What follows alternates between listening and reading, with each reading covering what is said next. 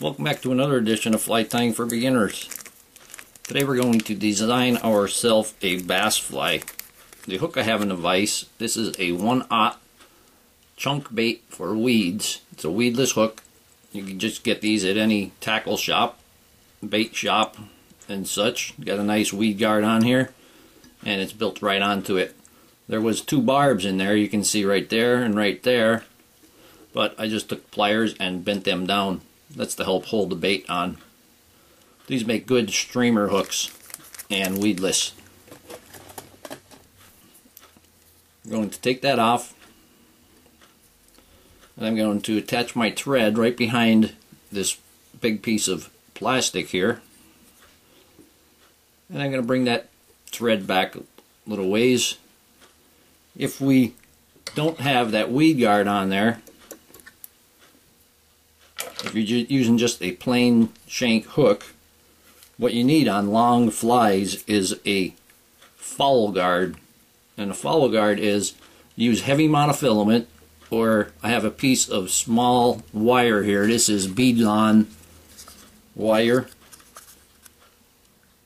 It is 0.38 millimeter or 15 thousandths. You can get that at any craft type store. We're going to tie this on the back, and this is going to make our foul guard. So when you're casting, the materials don't get fouled up, caught around your hook bend.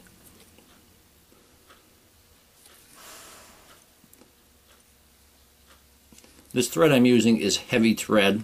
I'm going to stop right there, and then I'm going to fold it over, and we're going to tie that in on this side, and it will be laying flat like that on the back.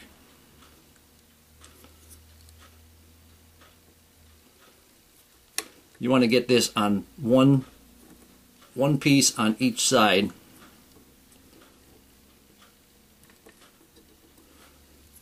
I'm going to undo that.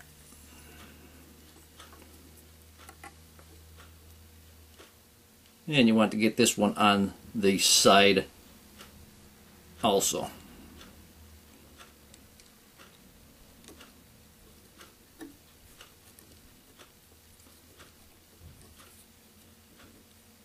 I'm going to secure that first. Then I'm going to come back. I want to make sure that that's laying more or less flat like that.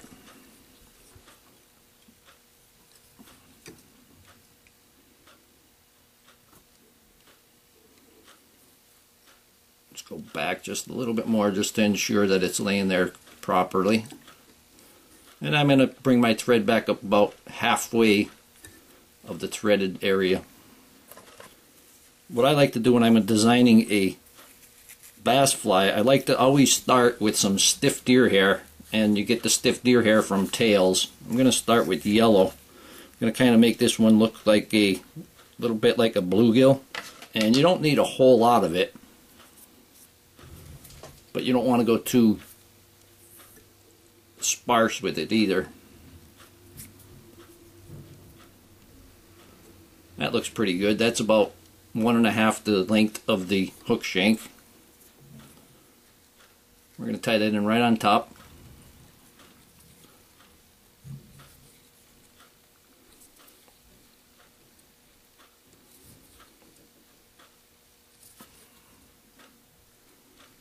I'm going to bring that thread back to our tie-in point. This stiff hair will also help act as a foul guard. I'm going to take some head cement. There's going to be multiple layers on here, so once in a while you want to put head cement on there, especially on your foul guard. Where you tied in your foul guard, you want to get that pretty good with super glue or head cement or whatever you use to bind it down. From there, I'm going to add some feathers in. And I like to use a lot of different colors in my bass streamers. I'm going to add purple now. This is a saltwater grade hackle. This is a purple. Looks very blue, but it's purple. And I'm going to select 2 of those. And I'm not going to tie in the fluff, so I'm going to pull them away just above the fluff. Give them a crew cut. I'm going to tie this in right on top. On top and to the sides, not directly on top. These feathers are also, they're very see-through. These are actually almost dry fly quality because of the rule of 1/3 web or less. You can see there's less than 1/3. You can see through them very nicely. And we're going to tie this one on the other side.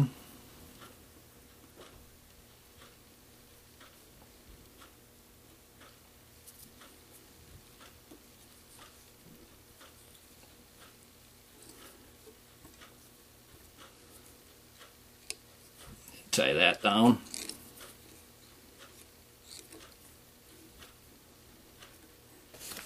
Now I'm going to take a 3rd purple feather and I'm going to wind that in like the hackle. This will help to give it more water pushing ability. Makes more vibrations in the water this way. It's nice if you have a nice long wide hackle. That would be great. Actually, this one right here is even better. Has a nice short stem also.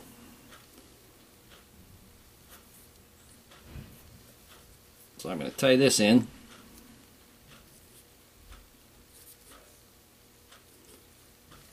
And I'm going to wind that hackle.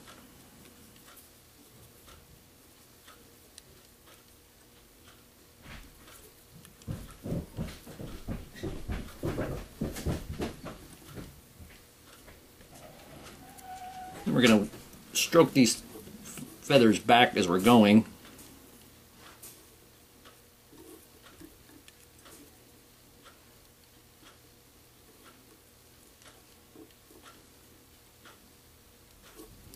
And then once I get to the real small ones, I'm going to tie that off.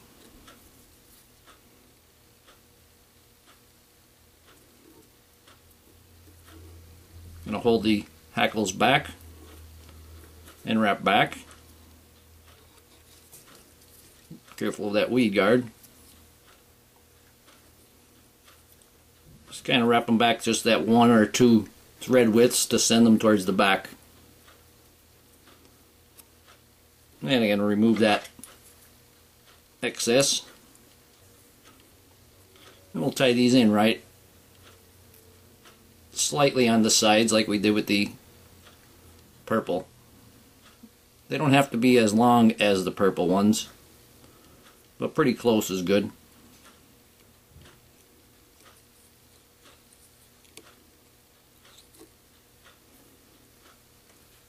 That one's a little bent. Try to straighten it out there a bit.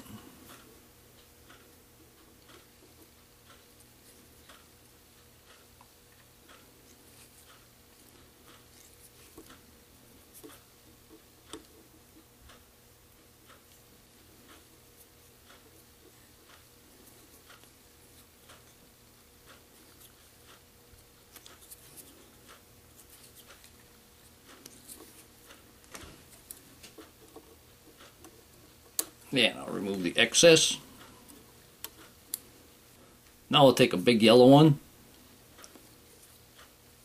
tie that in, and we'll wrap that just like we did the purple.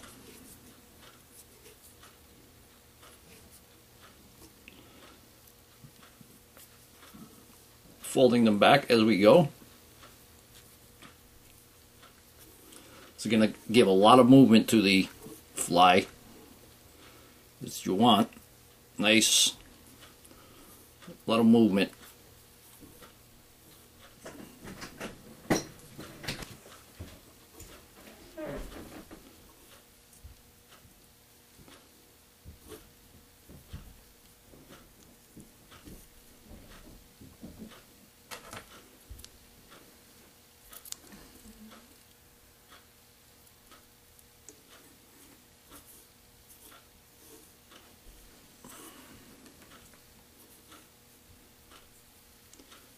And then we'll tie that off.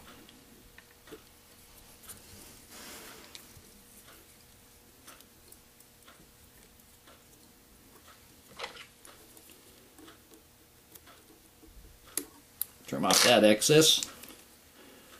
Now I'm going to take a couple grizzly feathers and I'm going to tie them alongside this.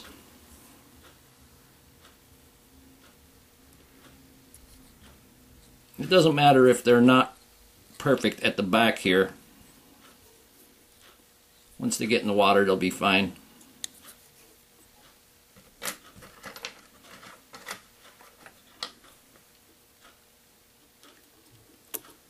Trim that off.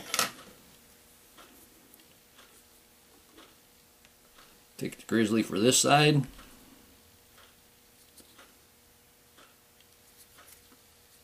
And wrap that in there tight.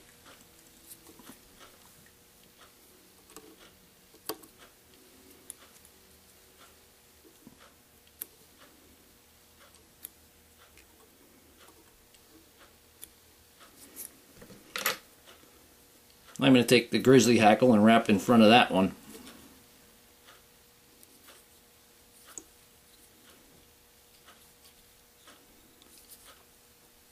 Secure that pretty good. Move your thread up. And take this grizzly, fold the hackles back, and wrap it.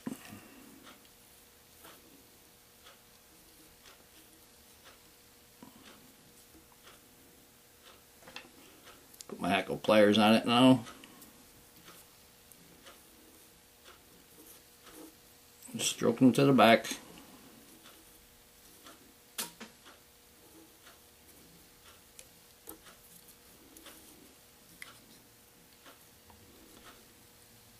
There we go. Tie that off.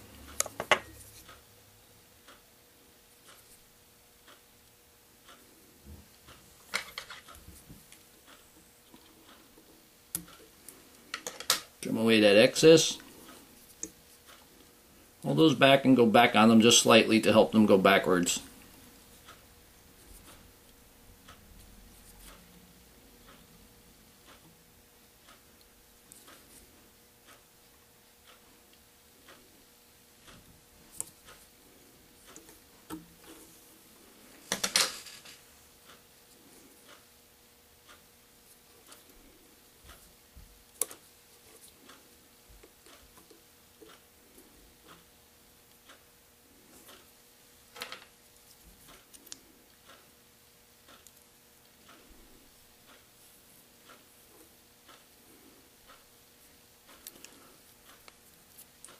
As we all know, bass will eat just about anything they can get in their mouth. So the color combination is really up to you, what you like. Just play around with it and you'll come up with something good.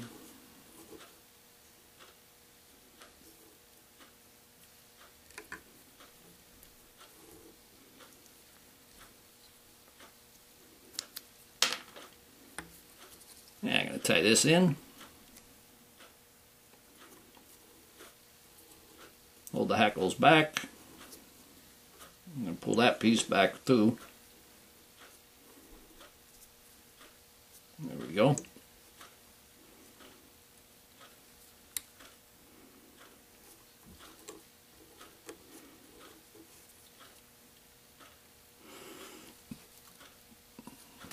And I believe I said I was going to make it kind of look like a bluegill. So what I'm going to do now is I'm going to take this orange, this is pheasant rump, and I'm going to take a couple of those big ones off the back. See these nice long feathers here? Something that's kind of wide. Give it that crew cut. Just lay that right on the side. I'm going to turn my vise slightly so I can make sure I get it properly tied on there.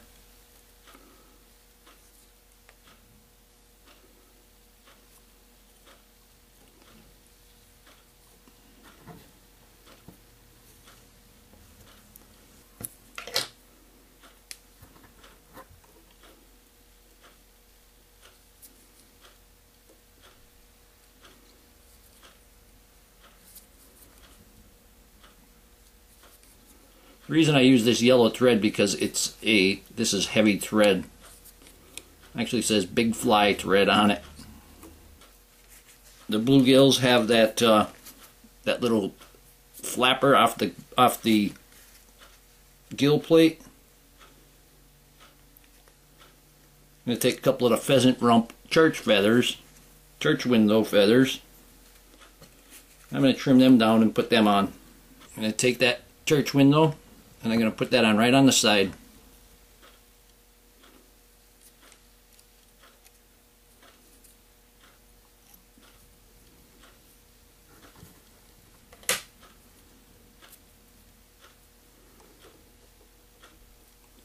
And place the one on my side.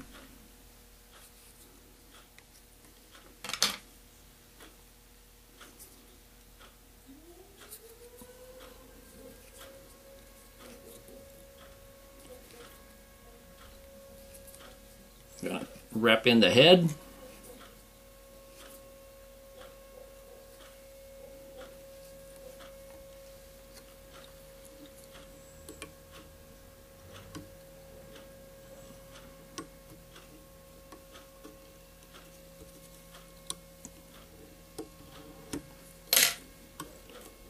Pull that tight.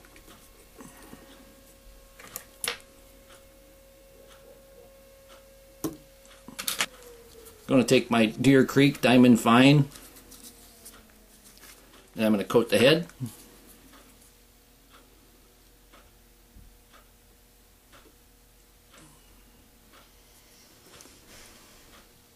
Take that right around. Get some on there, then you could let it roll.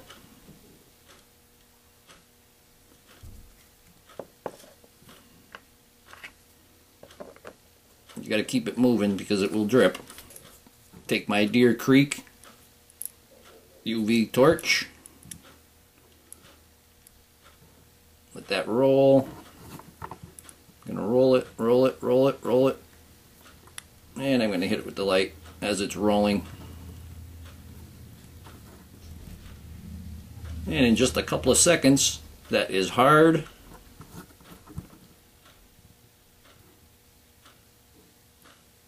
And this fly is going to be together forever. Be able to catch a lot of bass on it. Hope that you learned something from this video. Hope that you would subscribe to my channel. Please refer me to your friends. Leave comments, questions, suggestions, and most of all, I thank you very much for watching my videos.